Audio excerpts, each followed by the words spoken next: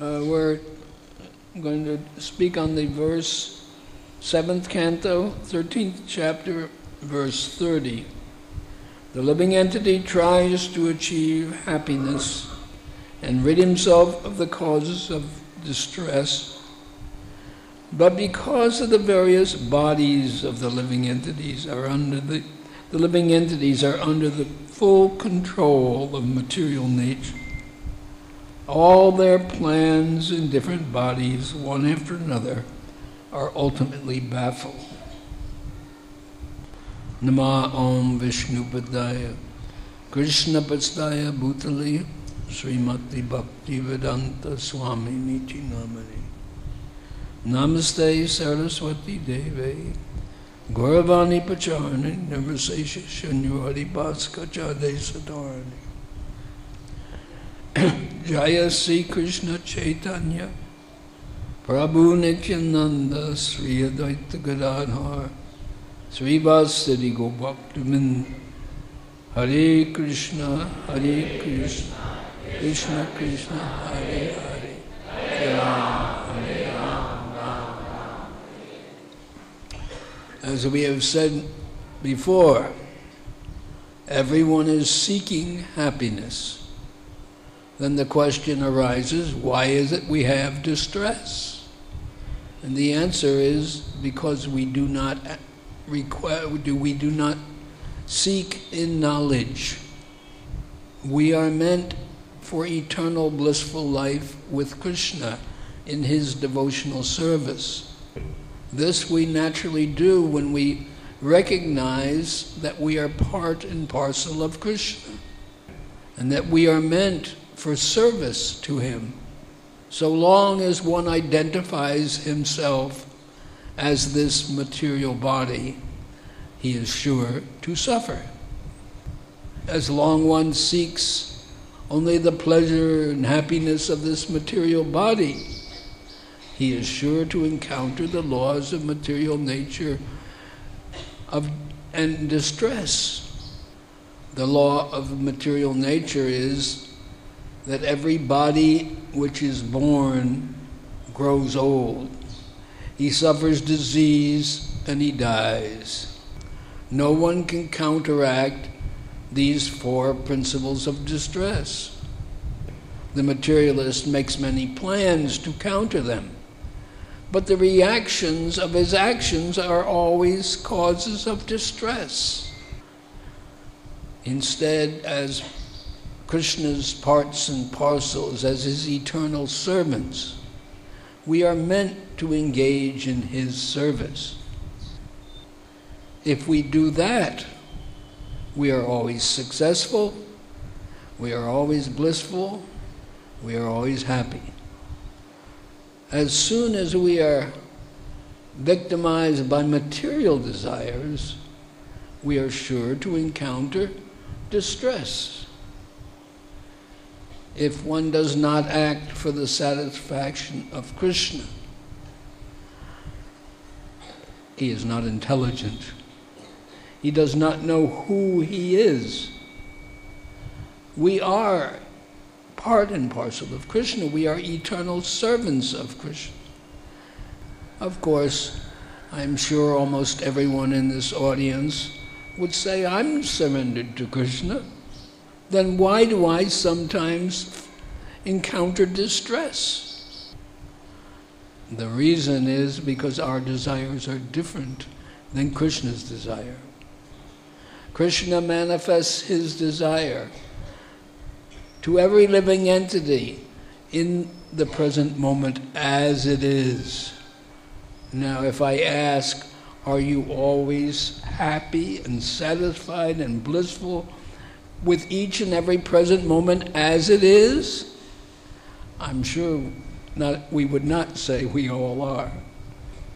But to the degree that we resist the present moment and its possibilities, we are sure to encounter distress, because we are not surrendered to Krishna's desire for us.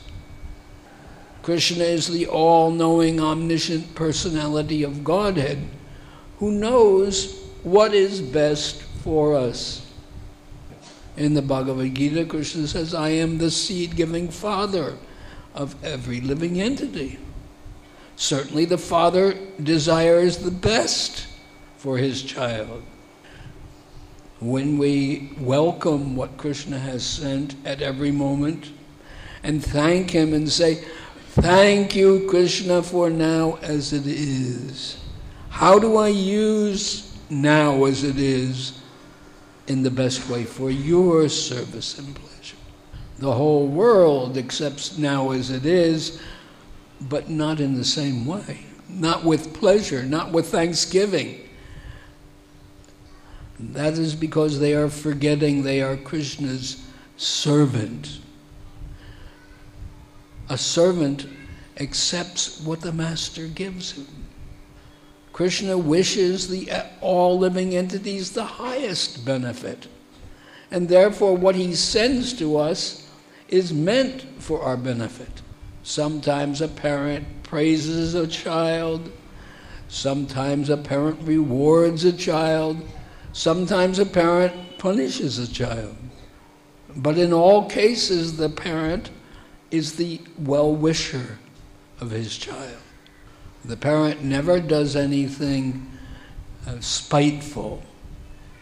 How much more the Supreme Parent, the perfect parent, Krishna, does only what is best for his child.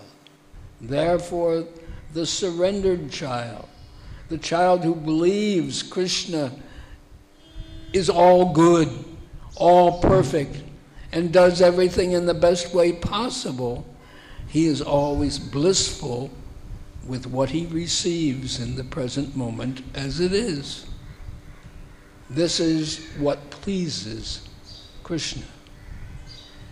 When he sees the faith of a devotee, even in apparently distressful circumstances, he is very pleased.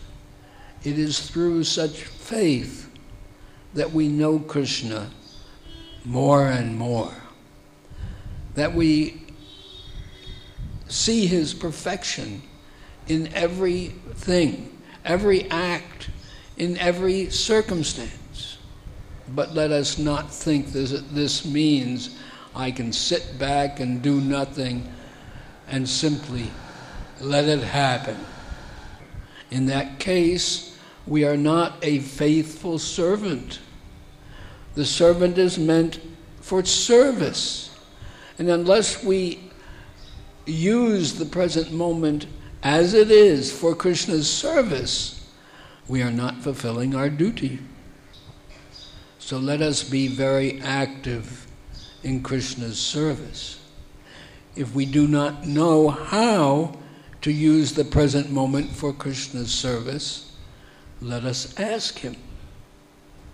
Willing to do whatever he wants, confident he has a perfect plan, and patient to understand and persevere. The ball is in his court. Krishna is responsible to give us the intelligence how to use the present moment as it is for his service. Then the Lord says, well done, thou good and faithful servant. Enter into the joy of thy Lord. Then the devotee is always happy. He is always content. He is always satisfied. Thank you very much. Anyone have a question? If there are no questions, it means you're convinced. One question is there, Bhaktipada. One question from Mr. Raju Ahuja. He says that he's busy the whole day in his business. How can he perform devotional service?